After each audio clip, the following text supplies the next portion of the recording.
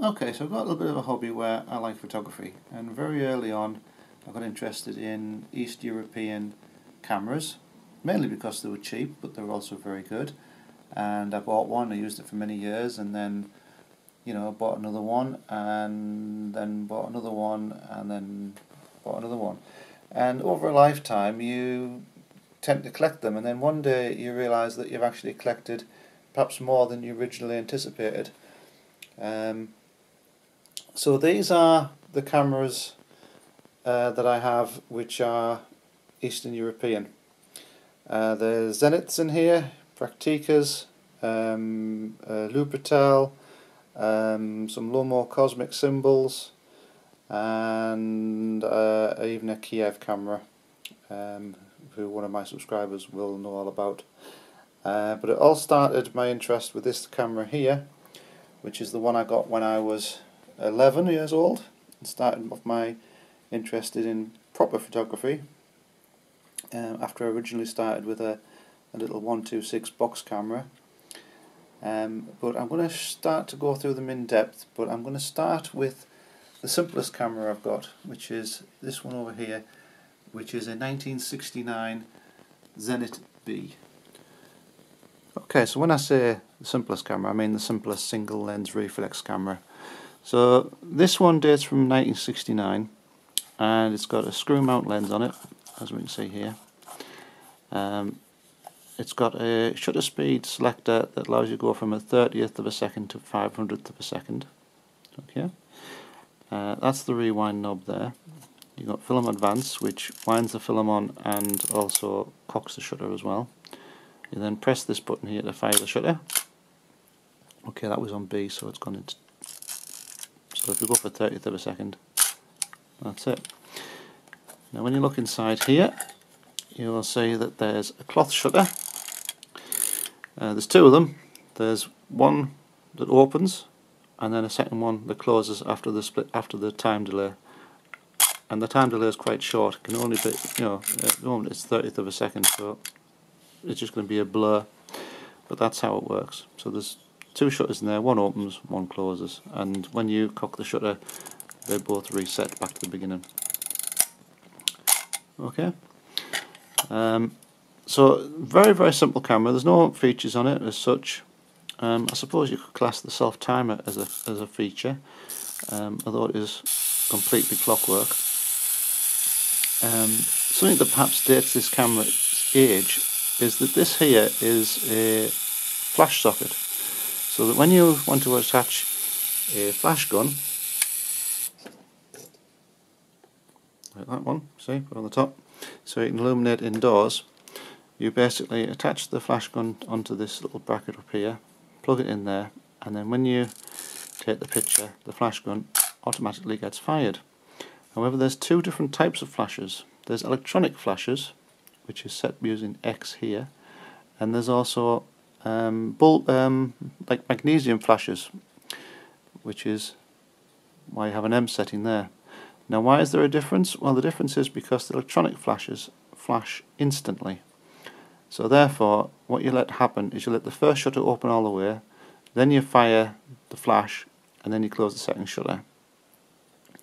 With flash bulbs, which are like magnesium strips, they take a little while to burn, and they take a little while to get to the full intensity, then they burn out again afterwards, and the brightness lowers. So therefore you need to fire the flash actually before the shutters open. So therefore there's a different setting there. So the contacts close, the flame starts to burn through the magnesium, the shutter opens, exposes the light, the second shutter closes, and then the bulb burns out and goes dark again.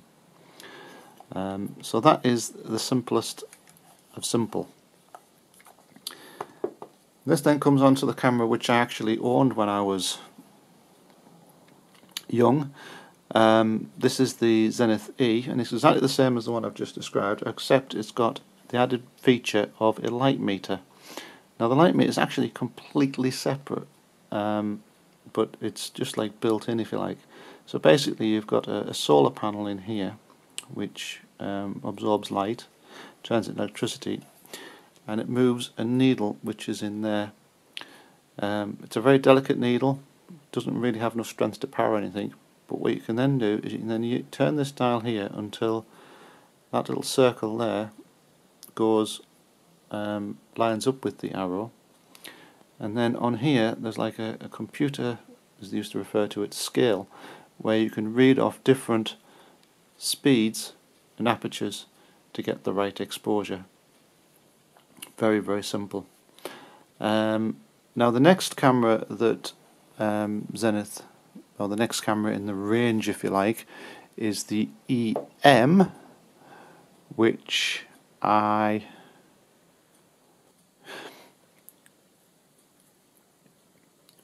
next camera in the range is the EM, which I've just realised is not here. So where's my EM? So I do have one more camera than what's here, but this camera is based along the similar sort of principles.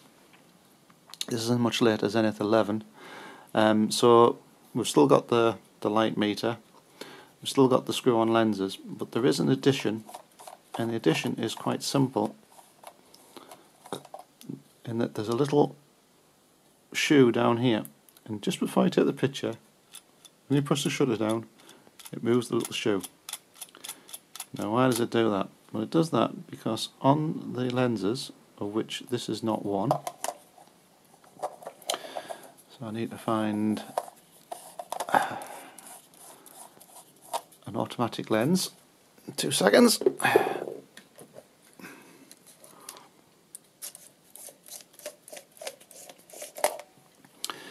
The automatic lenses have a little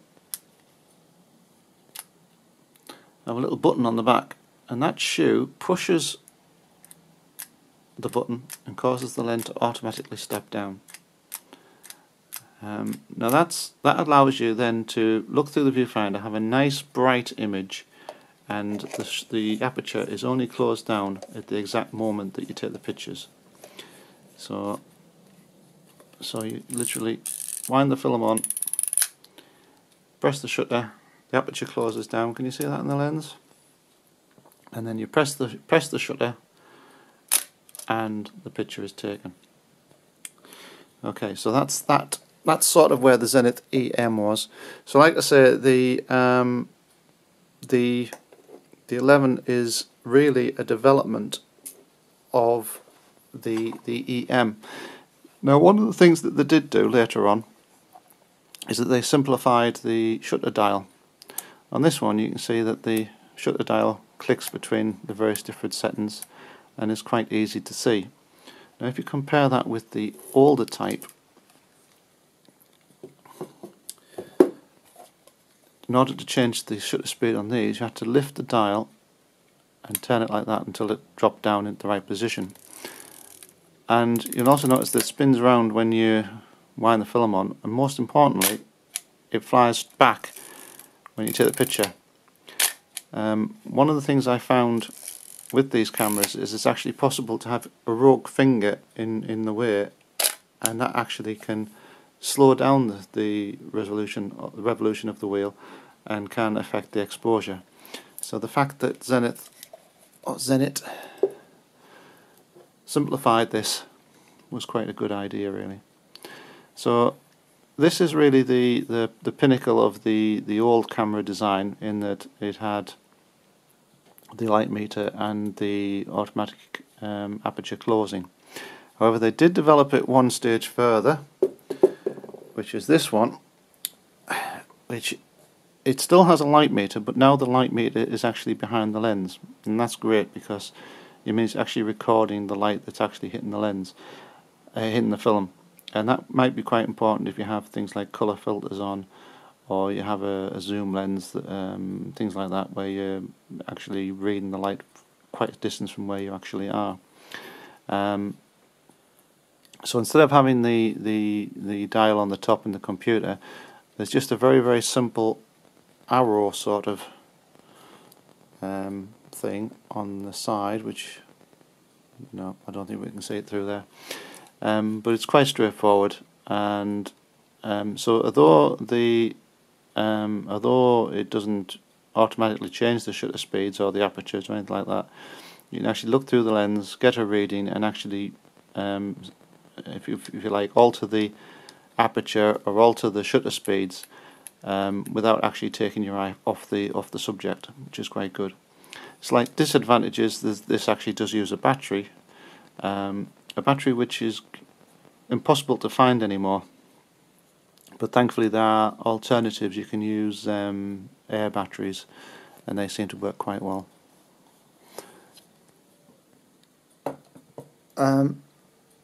Later on I got into Praktica cameras. This is my Praktica. Used it for many years. The big difference, well actually it's very similar to this to the TTL, and that this has through the lens metering. It uses a very similar needle based system. It has the aperture shut down exactly the same, but it does have one more big advantage, and that is in how the shutters actually work, because this camera has metal blade shutters. So you wind it on like that, and then the metal blade shutters operate like that.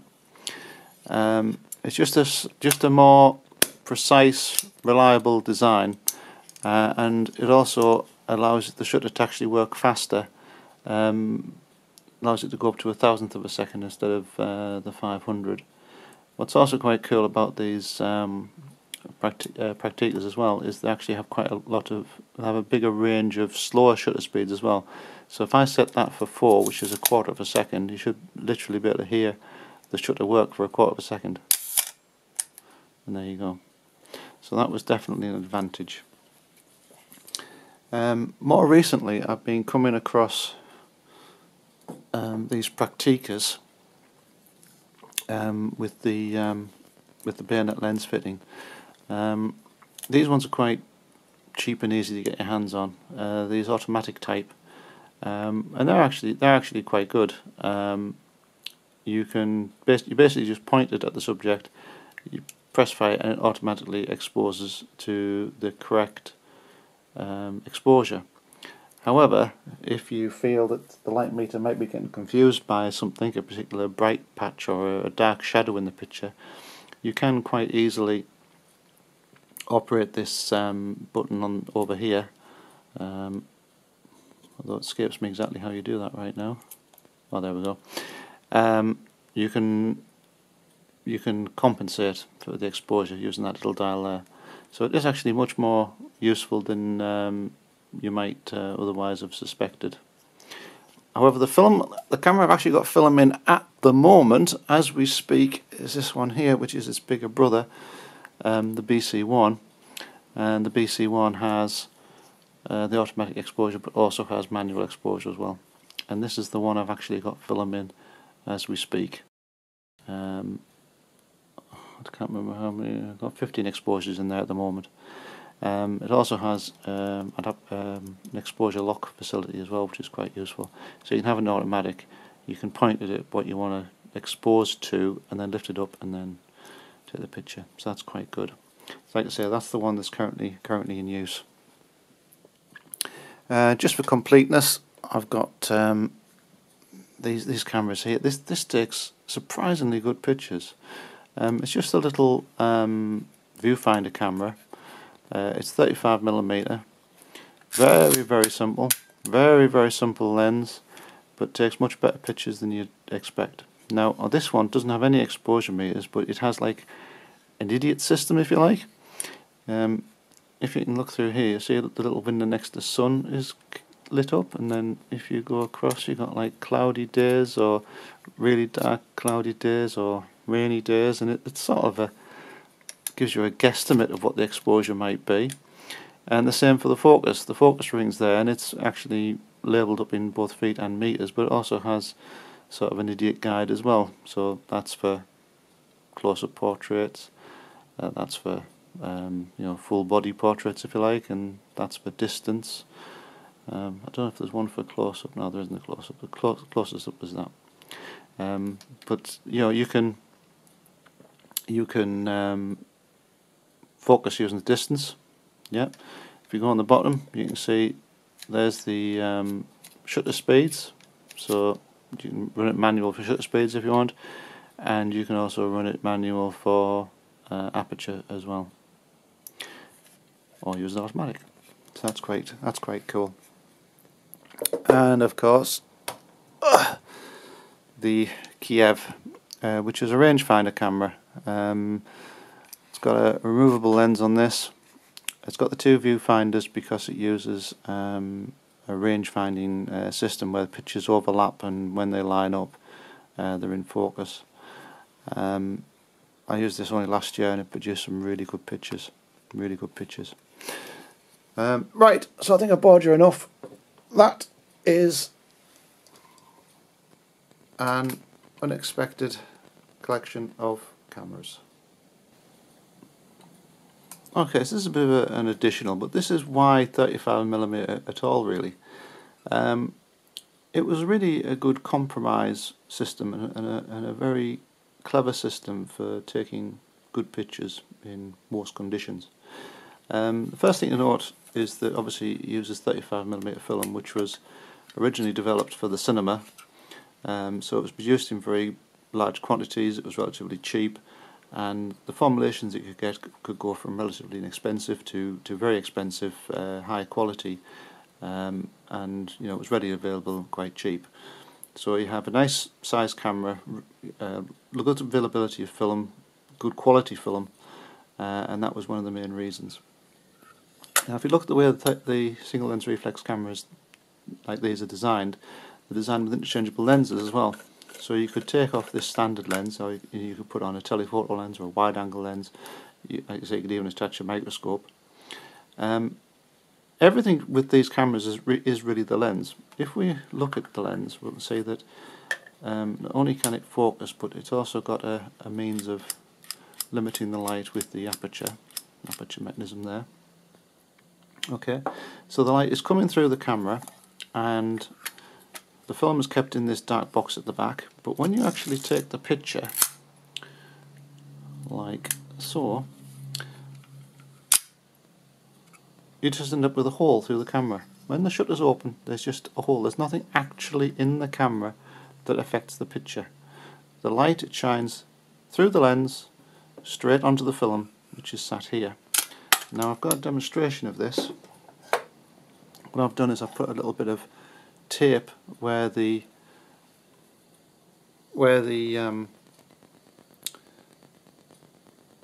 film should be, and there you can see that the lens is illuminating the film, and I should be able to focus. That's out of focus. Focus in on things. I can't see terribly well through this camera viewfinder, but you get the idea that the light is shining through the lens onto the film. Now in an ideal world, what you'd want to be able to do actually is to see what the film is actually being registered, make sure it's in focus, make sure it's framed correctly, and then you'd want to take this screen away, put the film in its place, take the picture, and then of course you'd want to reset it for taking the next picture. That would be the ideal world. And sort of, it's how a 35mm lens camera, single lens reflex camera works. In that, when you look through here where the lens sits, there's actually a mirror sat in there, and it's at 45 degrees. So the light is coming in and it's shining up onto a ground glass screen, which you might be able to see there. That glass screen is exactly the same size as the film, and it's exactly the same distance as the film. So in effect, it's seeing exactly the same thing that the film will see when you press the exposure. And the way these things work is they work very, very quickly, in that when you take the picture, the lens goes out the way, shutter opens, exposes the film, then the shutter closes, and then the mirror comes back down. It's all very instantaneous, and in actual fact, if I do it at real speed, you can see it really, really does happen quite fast. Now, one of the problems with putting the ground glass screen there is that you'd have to look down on the top to look at the viewfinder, look at the ground glass screen, and you'd also have to shield it from light as well. However, all the 35mm cameras have these 35 single lens reflex cameras have these strange domes on the top, these weird shapes, and that's because what sits in here is a pentaprism, and the pentaprism allows you to look through the viewfinder and it reflects around this pentaprism in such a way that it corrects for a couple of errors. If you'd seen before looking at the thing, you'd notice that the picture was upside down and transposed right to left, which when you're looking through the viewfinder would be confusing. So this pentaprism that's up here converts the picture to the correct orientation, correct size, and then allows you to view the screen in there. And if we were to demonstrate what you actually can see, don't know if this is going to work, but we can but try.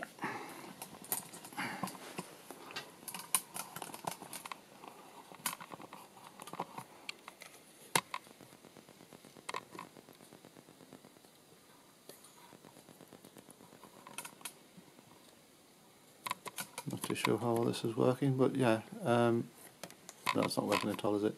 But you get the idea. When you look through the viewfinder, you are seeing exactly what's coming through the lens, exactly what's going to be recorded, so that when you press that shutter, you get the picture. So there we go. My collection of Eastern European cameras.